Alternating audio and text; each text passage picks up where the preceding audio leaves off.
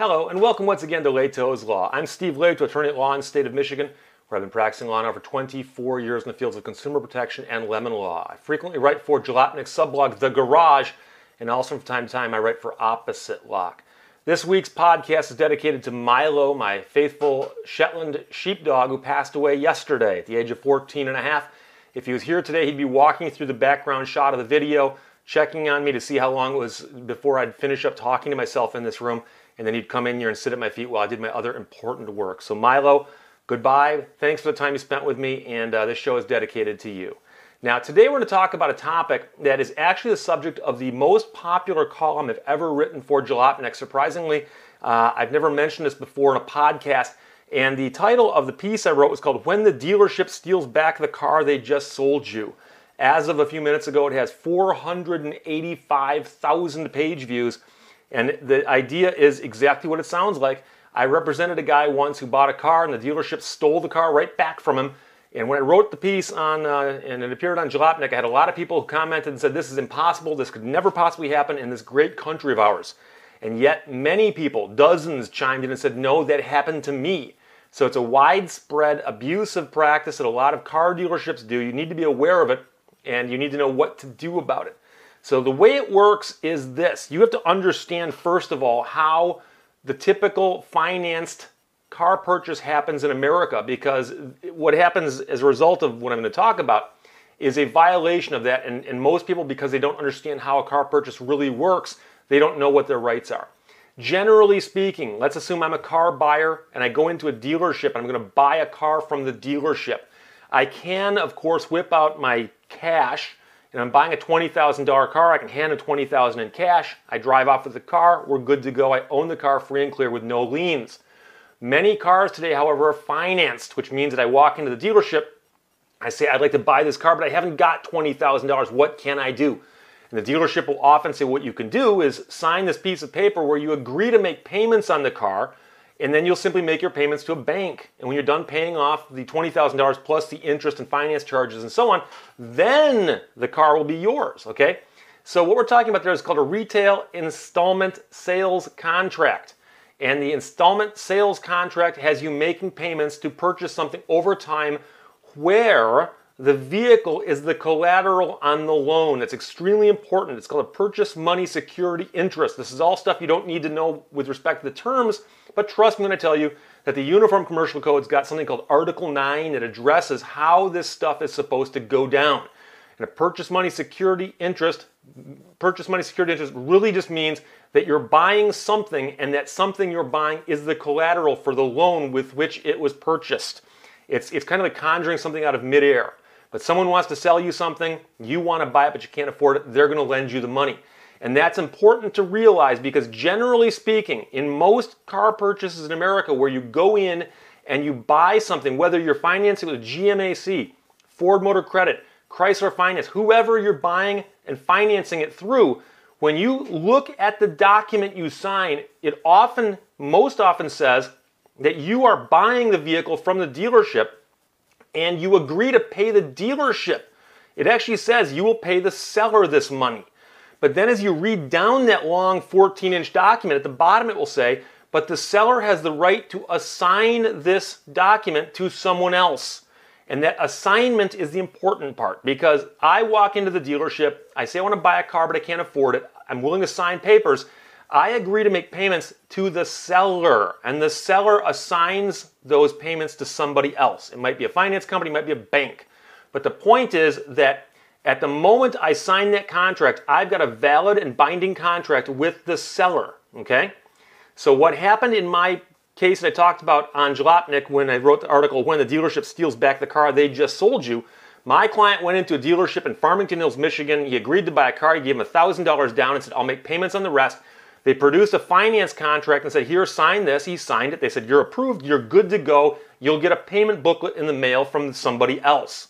Well, a short period of time goes by. He never gets a payment booklet. He calls the dealership and says, what's going on? They said, oh, don't worry. We sent your paperwork to the bank. He calls the bank. They go, we don't know who you are. We've never seen any paperwork from you. And a couple days later, my client goes out one day and his car is gone. He reports it stolen to the police. The police come back and they say, no, your car wasn't stolen. It was repossessed by the dealership. Now, How could his vehicle be repossessed when he put the money down, he signed the papers, he never missed any payments? A repossession occurs if you fail to make the payments and you breach the contract with whoever's holding the paper. Remember, I told you that the seller can assign the paper to a third party who will then collect the payments from you. What happens in a lot of these cases is dealerships, in their haste to sell a car, will tell somebody you've been approved and have them sign documents as if they're approved. And then when the person leaves, they'll then call up a bank and say, hey, can you approve this person? And if the bank says no, now the dealership is stuck holding paper. Believe it or not, if you read that document, if the assignment fails, that is, they fail to get someone who will pick up the paper from them and buy it from them in essence, then you can just make payments to the dealership. And that's what I advise my client to do. I said, while we're going along here, so they can never say you're in breach, make your payments to the dealership. My client would cut a check to the dealership and mail it in every single month during our lawsuit. When we went to court, my client was current in all his payments, and we got in front of the court and we told the court, look, they stole my client's car. And their excuse that, well, we tried to get him a loan and the loan fell through doesn't make any sense, because that's what they said. But of course, they didn't try to get him a loan before they let him drive off the lot. They apparently only tried after he drove off the lot. I've spoken to a lot of people in a lot of states on this. And I've actually had people tell me, they say, well, Steve, these are legal in our state. Now, I have not looked this up in other states, and I can't practice law in any state but Michigan, so I'm not even going to go there. But apparently, in some states, it's a common practice. If you go into a car dealership on a Saturday or a Sunday, if they're open, and you're talking to a guy and you go, I want to buy this car, sometimes the salespeople will actually say that in good faith, we thought we could get this guy financed, and so we sold him the vehicle and said, you know, we're going to get you a loan on Monday. And when the loan couldn't be created on Monday, they then were stuck in a situation where they're holding paper that they don't want to hold, and they've sold a car to somebody who can't buy it or can't finance it according to the banks that these people have spoken to. Now, what I've tried to discuss with these people when they raise this point, I said, well, in that case, why don't you simply hold the paper and finance this person yourself? They said, well, we can't afford to do that. I said, well, then shouldn't you avoid taking that risk? If you're signing a document saying, we agree to take payments from this person and we'll simply assign the payments to somebody else. And now I've met people who claim that they had their dealership draft up documents where they have the buyer sign an acknowledgement saying, I understand that I'm being put into a vehicle where the financing is contingent on a third party, and if that third party assignment fails, then I'll return the car and we'll unwind the deal. If that's the case, if that were to actually happen, then I suppose the consumer hasn't been harmed that much. But what happens in Michigan and in the other states where this is illegal, it's often referred to as a spot delivery or a yo-yo sale. And a lot of dealerships actually do this on purpose. So someone comes in and they've got sketchy credit, let's say. They've got money for a down payment, but they've got a bad credit score. The salesperson will say, great, we'll put you in this vehicle, we'll sign these papers, boom, you roll down the road. Then they wait a day or two and they call you back and they say, hey, we've got a problem.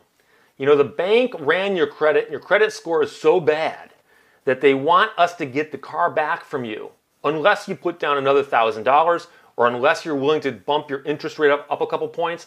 And they'll often get you to renegotiate in a bad way, get you to renegotiate against yourself so that they won't take the car from you. And you need to understand that in Michigan, they've got no legal right to take the car from you at all. Because if you go back and read the document, you bought the car from the seller. The seller agreed to finance you and you signed those terms. When they tried to assign the paper to a lender and the lender said, no, we don't want your paper, that's between them and the lender. That's not between you and the lender. That's not your problem. That's their problem. So if somebody ever calls you up and says, you know that car you bought yesterday, you bought last week, you bought a month ago, the bank wants you to come in and sign new paperwork. You say, well, wait a second, what was wrong with the old paperwork? The only thing that you're ever authorized by me to go in and do is if they ask you to come in and correct a mistake that's harmless in a financial manner. So in other words, let's suppose they say, hey, we got the VIN number wrong on your loan. It ought to be, 1, 2, 3, 4, 5, 6. Instead, it's 1, 2, 3, 4, 5, 7. The last 6 digits of your VIN, or something like that. Or, we got your name wrong on the loan, or something like that. Yeah, you can go in and correct that. But if they want to change the interest rate, unless they're lowering it for you, you do not let them do that. If they want more money from you, tell them to take a flying leap. What I would advise you to do at the very, very least, and this, by the way, is what I got a lot of grief for. I'm trying to remember, the article ran in September 2014. So it ran about a year ago. And this is one of the first articles in which I said at the bottom, I said, look, this varies so wildly from state to state. What you should probably do is consult a local attorney. And I got a lot of grief from people saying, oh, Steve, you're just telling people to call an attorney because attorneys make money off this stuff. Attorneys can only make money off these cases if the seller's doing something very, very wrong, okay? And they are. And the good news is it won't cost you anything to hire an attorney to go after something like this, because there are a variety of laws that these people are breaking. They're not just breaking one law. They're probably breaking several laws. So in the example that I gave you where my client put the $1,000 down and the dealership repossessed his car, they violated the Fair Debt Collection Practices Act. They violated a law on just theft and conversion in the state of Michigan. And that's one of these things that a lot of people get confused. If I break into your house and I steal something from you and I run away with it, besides the fact it's burglary and robbery and all kinds of other stuff, it's theft. That's theft. When I take something of yours, I have no permission to take it, it's legally yours, and I take it and I deprive you of it, that's theft. Now, the interesting thing is, if you hand me something or something's in your possession, in my possession that you've put there legally, like in other words, you said, Steve, hang on to this for me. And I have it, and I go, I've decided I want to keep this. So after you've given it to me willfully, on the presumption I'd give it back to you, if I then keep it or use it without your permission, that's what we call conversion. Conversion is when I take something that I have in my possession legally, but I misuse it, or I use it in a way that's contrary to your ownership. A lot of legal stuff you don't need to worry about so much. But the cool thing is that in Michigan, we've got a statute, and a lot of states have got statutes similar to this, that if someone steals from you or converts your property, without your permission obviously, that you can sue them for the amount that they stole from you or the amount that they converted of yours. But you can also sue them for treble damages. The Michigan State Legislature, wisely for once, actually passed a law that makes sense, and basically to discourage thieves and those who would convert your goods without your permission, to discourage those people, you can sue them for treble damages. Someone steals $1,000 from you, you can sue them for $3,000. Someone steals $5,000, sue them for $15,000. And also your attorney fees and court costs will get paid for by the bad guys. The only thing you ever have to worry about in a case like this is whether they can pay you, whether they're collectible. The cool thing about this is you're suing a car dealership. Car dealerships in Michigan are required to carry a bond. When you sue them, you get a judgment against them. You can execute on the bond. So I like to sue car dealerships. I've had individuals who ripped off my clients, and I say, well, we can sue this person, but we don't know if they're collectible or not. I mean, I'll often do some research to find out what type of house the person lives in, what they do for a living, try to find out if they might have the means whereby to pay a judgment. But a dealership's got a bond. At the very least, there's $10,000 sitting on the table that we can try to get our hands on. So in my client's case, it wasn't just the $1,000 down that they stole from my client. When they came out to his house and grabbed his car, they stole his car. We actually filed a claim for theft, auto theft. Now, the police wouldn't get involved because they said, well, this is a civil matter between you and the dealership, but I can sue them for this. And the cool thing is when you're suing under the conversion statute, you can sue for the damages, which are the value of the goods at the time of the conversion, and that would be trebled because of the statute. So we're suing them for 3 times the value of my client's car, plus the attorney fees and court costs. And I'm here to tell you the case did not go to trial because the defendants didn't want to put this in front of a jury. And I mentioned in the article I wrote that a couple years later, I was sitting in a restaurant about 5 miles from this dealership eating dinner, and I looked across the table and I recognized a guy sitting at the other table. And he was the finance manager of the dealership that we sued in this case.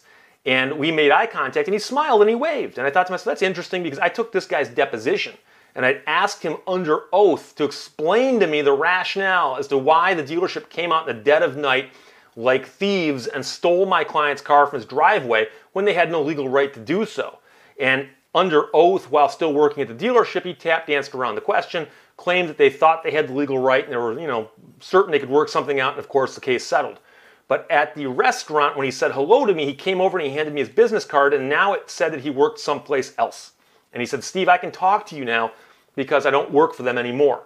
And I said, I'm just curious to know, you guys settled that case with me. Did you guys, the dealership change its ways as a result? And he said, are you kidding me? He goes, they did that all the time. That was one of their favorite tricks. And I said, so when they sold the guy the car, took the $1,000 down, they knew that they had no financing for him, correct? And the guy said, absolutely. He goes, they would do that all the time. Put people in cars and do the financing later. Second of all, he said that when they went out to grab the guy's car, the only reason they did that was to shake him down for more money. He goes, we knew we could get him financed somewhere, but we needed to get more money out of him, and we were probably going to nail him with a higher interest rate. He goes, but again, business as usual for that car dealership. And he told me, he said, Steve, I've worked at several car dealerships before that. I've worked at dealerships since that. And I'm here to tell you that that is a common business practice at many car dealerships in Michigan. It is absolutely illegal. They know it, but they make so much money from it. If you think about it from the position of a person who's in extreme, dire financial straits, when they're finally told, yes, you can buy a car, it's more than you can afford if you had to pay cash. Person gets in the car, they drive off, and they get that dreaded phone call a week later that says, you got to bring the car back. We need the car back because your financing wasn't approved. Now, of course, the average person might stop and step back and go, wait, you told me it was approved. How could it be not approved now when it was approved a week ago? Which is what often happens. But he said, you know something? No one ever questioned that, because people would come back, they'd be crying, they'd bring more money, they'd sign anything we put in front of them, because to them it was almost like a hostage situation. You got a gun to their head saying, give us your car. And he goes, and for some odd reason, people put up with it. He goes, they shouldn't. And he goes, I was glad to see you sue the dealership I worked at. I'm glad that case settled. He goes, I wish you could do more of that to end this practice. So the practice isn't going to end. There's too much money in it for car dealerships, but car dealerships doing spot deliveries or yo-yo sales, you need to be aware of how this works and why it's illegal and how it's illegal. So if you ever buy a car from a dealership and you sign the paperwork and they tell you you're approved for a loan, if they call you back later and say you weren't approved or you're not any longer approved, unless you've breached the contract, that is, you've failed to make payments, unless you've done something like that, they're pulling your leg to get more money out of you. So whatever you do, don't let the dealership steal back your car, okay? Call a lawyer. Lawyers will speak to you for free. They'll find out if you've got a case and they'll help you. But whatever you do, don't let the dealership steal back your car. Questions or comments, check out my website, lehtoslaw.com, LEHTOSLAW.com. I'm on Twitter at Steve Lehto, at STEVELEHTO. And of course, you can watch and rate this show on iTunes, Stitcher, SoundCloud, and YouTube. Thanks for listening. Bye-bye.